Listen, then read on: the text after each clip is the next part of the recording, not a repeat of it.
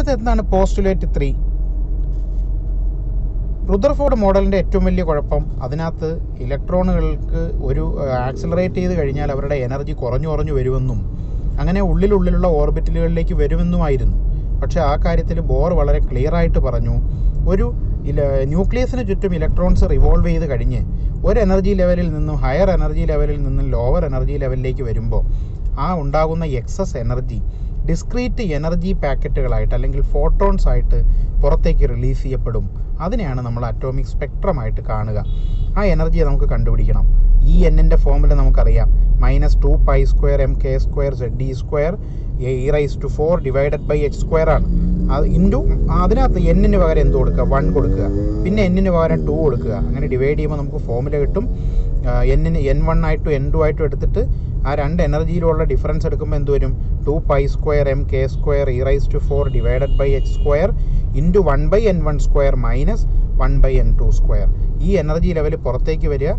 ഈ എനർജിയിലുണ്ടാകുന്ന excess energy പുറത്തേക്ക് വരിക എന്തായിട്ടായിരിക്കും? hν, റേഡിയേഷൻ എനർജി ആയിട്ടായിരിക്കും. റേഡിയേഷൻ എനർജിയുടെ ഫോമുലയാണ് hν. ഇതിൻ്റെ ഡീറ്റെയിൽഡ് ആയിട്ട് ഈ ന്യൂ എന്താണെന്നുള്ളതെല്ലാം നമ്മൾ dual nature of radiation and matter ചാപ്റ്ററിൽ ഡിസ്കസ് ചെയ്യാം. അപ്പോൾ ഇതിൽ കറക്റ്റ് വാല്യൂ കൊടുക്കുമ്പോൾ ലാംഡ എന്ന് പറയുന്നത് നിങ്ങൾക്കറിയാം വേവ് ലെങ്ത് ആണ്. ലാംഡയുടെ റെസിപ്രോക്കലിനെ ലാംഡ ബാർ എന്ന് റെപ്രസെൻ്റ് ചെയ്യും. അത് വേവ് നമ്പറാണ്. വേവ് നമ്പർ എന്ന് പറഞ്ഞു കഴിഞ്ഞാൽ ഈ പുറത്തേക്ക് വരുന്ന എനർജി, എക്സസ് എനർജിയുടെ റിലീസ് ചെയ്യുന്ന എനർജിയുടെ ഒരു മെഷറാണ് വേവ് നമ്പർ. ആ wave number 1/λ that is equal to ν/c. നമ്മളിവിടെ കിട്ടിയ വാല്യൂവിനെ c കൊണ്ട് ഡിവൈഡ് ചെയ്യുമ്പോൾ എന്താവും? 2π² mk² e⁴/ch³. ഇതെല്ലാം നമുക്ക് അറിയുന്ന കോൺസ്റ്റൻസ് ആണ്. എച്ചിൻ്റെ value planks constant 6.626 into 10⁻⁻34 joule seconds. M എന്ന് പറയുന്ന ഇലക്ട്രോണിൻ്റെ മാസ് 9.1 ഇൻറ്റു 10⁻⁻31. കെ എന്ന് പറയുന്നത് ഇലക്ട്രോസ്റ്റാറ്റിക് കോൺസ്റ്റൻറ്റ് 9 ഇൻറ്റു 10⁻⁹. ഇ എന്ന് പറയുന്ന ഇലക്ട്രോണിൻ്റെ ചാർജ് 1.6 ഇൻറ്റു 10⁻⁻19 കൂളോം. ഈ വാല്യൂസ് എല്ലാം എക്സാക്ട്ലി സബ്സ്റ്റിറ്റ്യൂട്ട് ചെയ്ത് കഴിഞ്ഞാൽ നമുക്ക് അവസാനം ഒരു result A constant into 1/n1² - 1/n2². ഈ ഫൈൻ സ്പെക്ട്രത്തെക്കുറിച്ച് ആദ്യമായി എക്സ്പ്ലെയിൻ ചെയ്ത സയൻറ്റിസ്റ്റുകളിൽ ഒരാളാണ് ചാൾസ് റിഡ്ബർഗ്.